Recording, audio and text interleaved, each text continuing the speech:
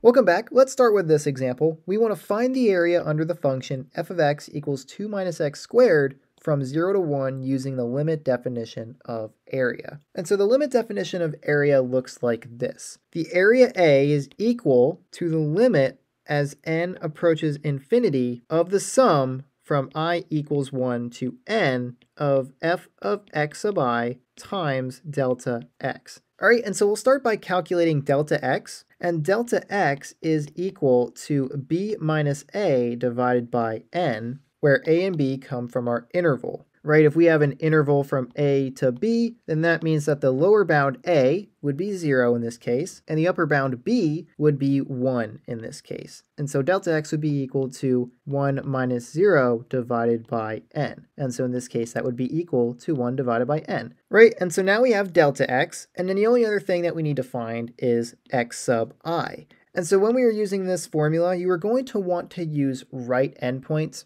Right, remember that this formula represents the area under a curve using an infinite number of rectangles. And so if we were going to use rectangles with right endpoints, then x sub I would be equal to a plus delta x times I. And so now we could also use left endpoints, but that would make this problem significantly harder, and it would get us the same answer that we would get using right endpoints. And so we're only going to use this definition for x sub I when using the limit definition. And so in this case, x sub I will be equal to a, which is 0. So we'll have 0 plus delta x, which we said is 1 divided by n. So we'll have 1 divided by n times I. And so that would be equal to 1 over n times I.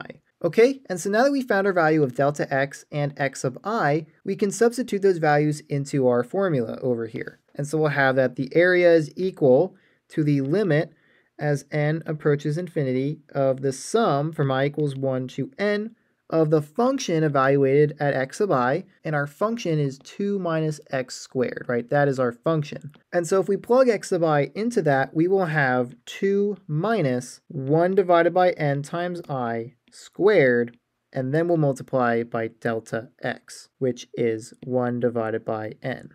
Right, so we plugged x sub I into this function, which is where this 2 minus this quantity squared comes from, because we're plugging this in for x, right? And so if we simplify this, we'll have that this is equal to the limit as n approaches infinity. And then we're going to want to move this 1 divided by n to the outside of our sum, right? When we're working with a sum, the only terms that matter are the terms that are dealing with I, whatever is in our index here. We have I is equal to 1, and so we know we're going to be working with terms with I in them, and so anything else can be ignored and pulled to the outside and multiplied by the sum later on. And so we'll have 1 divided by n times the sum from I equals 1 to n of 2 minus, and then we'll square this quantity. So we'd have 1 divided by n squared times I squared, and that would be the end of that. And so all we did there was square this quantity by squaring each part. And so now our next step is going to be to split up this sum into 2 separate sums. We're going to have the sum for 2 from 1 to n, and then we're going to be subtracting the sum from 1 to n of this term. And so if we write that down, we'll have that this is equal to the limit as n approaches infinity of 1 divided by n times the sum from I equals 1 to n of 2 minus the sum from I equals 1 to n of 1 divided by n squared times I squared. Right? And so now if we clean up our work here, we can simplify this again by pulling out this 1 divided by n squared to the outside of this sum, right? Because once again, we're only worried about this I squared term or anything with I, and we don't care about this 1 divided by n squared being inside this sum. And so this will be equal to the limit as n approaches infinity of 1 divided by n times the sum from I equals 1 to n of 2 minus 1 divided by n squared times the sum from I equals 1 to n of I squared. And so now our next step is going to be to recall our summation formulas, because now we have a sum right here of I squared, and we have a sum of a constant, which should hopefully look a little bit familiar if you're used to working with sums and sigma notation. And so if you're not familiar with sigma notation, I would recommend that you watch our lesson video on that topic that I will have linked here for you to click on. But if you are familiar, then you might remember that the sum from I equals 1 to n of some constant c is equal to c times n, right? So we have the sum of 2 here, which is a constant, and so the sum of 2 from 1 to n would be 2 times n. But then we also have a formula for the sum from 1 to n of I squared. And that formula looks like this. We have the sum from I equals 1 to n of I squared is equal to n times n plus 1 times 2 times n plus 1 divided by 6. And so if we use both of these formulas for our problem right here, we will have that this is equal to the limit as n approaches infinity of 1 divided by n times the sum of 2, which if we use this formula is going to be equal to 2 times n. So we're going to have 2n minus 1 divided by n squared times this sum, which is equal to this right here. And so we're just going to substitute that right in. And so now, if we distribute this 1 divided by n into each part of this quantity, this will be equal to the limit as n approaches infinity of 2, right? If we have 2n divided by n, that n is removed, so we're just left with 2, and this is going to be in parentheses, by the way, minus, and then we're going to multiply this 1 divided by n into both of these quantities, right? So this is multiplied by this quantity, so technically we have this numerator times 1, divided by n squared times 6. And so we'd just be multiplying this n into that denominator, and so we'd have n times n plus 1 times 2n plus 1 divided by 6n cubed. And so then if we clean up our work here, we can move on to our next step and notice that this n and one of these n's will cancel out, so we'll just be left with 2 of them. And then we're going to want to multiply these two quantities together. And so if we do that, this will be equal to the limit as n approaches infinity of 2 minus n times 2n, which will be 2n squared, and then n times 1, so we'll have plus n, and then 1 times 2n, so we're going to have plus 2n, and then 1 times 1, so we'll have plus 1. And that will all be divided by 6n squared. And then also notice that when you have the limit of a constant, it's just going to be equal to that constant. So we can actually simplify this a little bit more, and we can have that this is equal to 2 minus the limit as n approaches infinity of this quantity. And we can combine our like terms of n and 2n, and we'll have 2n squared plus 3n plus 1 divided by 6n squared. And so now what we're going to do is we're going to split up this fraction into 3 separate fractions. And so if we continue our work over here, that will be equal to 2 minus the limit as n approaches infinity of 2n squared divided by 6n squared plus 3n divided by 6n squared plus 1 divided by 6n squared. All right, and then if we simplify each one of these terms, we'll have this is equal to 2 minus the limit as n approaches infinity of 2n squared divided by 6n squared. These n squareds will cancel out, and so we just have 2 divided by 6, which will give us 1/3. So we'll have 1/3 plus 3n divided by 6n squared. And so 1n will cancel out, so we'll just have n in the bottom. And then we have 3 divided by 6, which is 1/2. So I have 1 divided by 2n. And then plus 1 divided by 6n squared. That's not going to change. There's nothing to reduce for that term. And so now we're almost done. In order to finish this limit, we need to remember something about the limit of a fraction where the denominator is getting larger, but the numerator is a fixed number. And so this is where our special limit comes into play, that the limit as x approaches infinity of 1 divided by x is equal to 0. And so is the limit as x approaches infinity of 1 divided by x squared. That's also equal to 0. Because when you have a number on the numerator of a fraction that doesn't change, and you're dividing it by a value that is getting larger and larger towards infinity, that value is going to get smaller. And so as it gets smaller, it's going to approach 0. And so in our case right here, we have the limit of 1 divided by 2 times n. As that n gets larger, this denominator also gets larger, and 1 is a fixed value, so this is going to get smaller and smaller towards 0. And so we can say that as n approaches infinity, this will be 0. And that will also be the case for this term, because we have 6 times n squared underneath 1, and so 1 divided by an increasing value is also going to be 0. And so, if we erase these special limits, we will have that this is equal to 2 minus 1/3 plus 0 plus 0. And so that would be equal to 2 minus 1/3, which is 5/3. And so that is the final answer to this problem. Let's look at our second example, which is also our last example for this video. All right, so for our last example, we have find the area under the function f of x equals 3x cubed plus 1 from 0 to 3 using the limit definition of area. And so once again, our formula for the limit definition of area is that the area is equal to the limit as n approaches infinity of the sum from I equals 1 to n of our function evaluated at x sub I times delta x. And of course, that is given that x sub I is equal to a, our lower bound, plus delta x times I, and delta x is equal to b minus a divided by n. And so in this case, our value of a, or our lower bound of our interval, is 0, and b, or the upper bound of our interval, is 3. So this will be equal to 3 minus 0 divided by n, which is equal to 3 divided by n. And so then for x sub I, this will be equal to a, which is 0. So we'll have 0 plus delta x, which is 3 divided by n, times I. And that will be equal to 3 divided by n times I. And so now if we plug in x sub I and delta x with their values here into our formula, this will be equal to the limit as n approaches infinity of the sum from I equals 1 to n of x sub I on the function, which is 3x cubed plus 1. So we are going to have 3 times our value of x sub I cubed, right? We're plugging x sub I into x in our function here. So we're going to have 3 divided by n times I cubed and then plus 1 and multiply it by delta x, which is 3 divided by n. So we'll have 3 divided by n. And so now we're not going to worry about this 3 divided by n with regards to our sum because we're only interested in the terms where I is found. So we can pull this out to the front of that sum, but still inside our limit, and we'll have that this is equal to the limit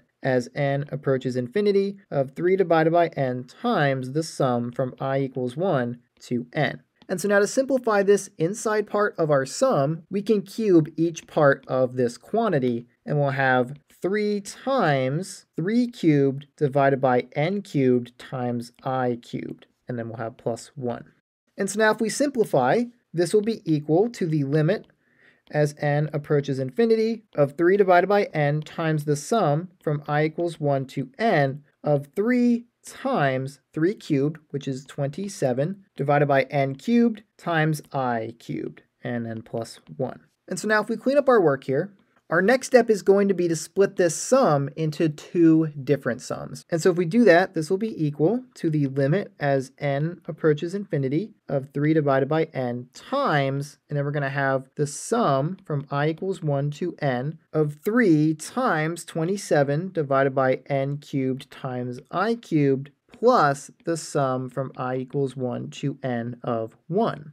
And so now we can simplify this sum right here a little bit by pulling out this 3 and this term, 27 divided by n cubed, because we're only worried about this I with regards to this sum. And so this will be equal to the limit as n approaches infinity of 3 divided by n times 3 times 27 is 81. So we'll have 81 divided by n cubed times the sum of I equals 1 to n of I cubed plus the sum from I equals 1 to n of 1. All right, and so now our next step is going to be to recall our formulas for summation again, because now we have a sum of a constant and we have a sum of I cubed, which we have formulas for. And so once again, here's the sum for a constant. We know that the sum from I equals 1 to n of a constant c is equal to c times n. But then for I cubed, the formula is that for the sum from I equals 1 to n of I cubed, that is equal to n squared times n plus 1 squared divided by 4. And so we can replace this sum with this formula and use this formula on this sum. So we're just going to have 1 times n, which is going to be equal to n. And so then we will have the following. And so now if we clean up our work here once again, we can simplify this by multiplying this quantity by this quantity, and we'll have that this is equal to the limit as n approaches infinity of 3 divided by n times 81 times n squared times n plus 1 squared divided by 4 times n cubed plus n.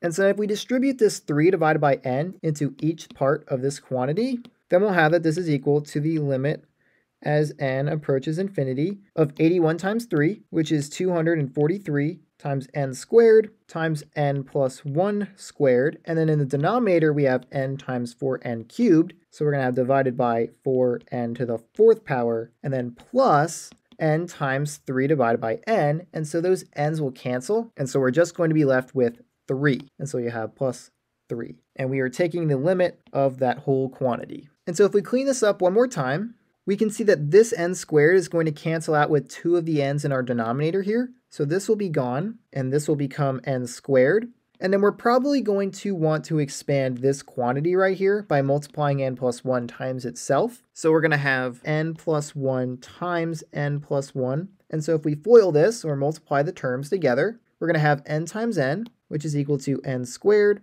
And then we're going to have n times 1. So we'll have plus n, and then 1 times n, which is also n, so we'll have plus n, and then 1 times 1 is 1, so you'll have plus 1. And so then if we add these two terms together, we will have n squared plus 2n plus 1. And so this is going to replace our squared quantity right here, and that will help us to evaluate this limit. And so this will be equal to the limit as n approaches infinity of 243 times n squared plus 2n plus 1 divided by 4n squared, and then we have plus 3 on the end there. And so then notice that the limit of a constant would just be equal to that constant. So in this case, the limit as n approaches infinity of 3 is just 3, and so we just have the limit of this term at this point in the problem. And so because of that, we can actually pull out this 243 divided by 4 to the outside, right? That's just going to be a constant that's going to get in our way.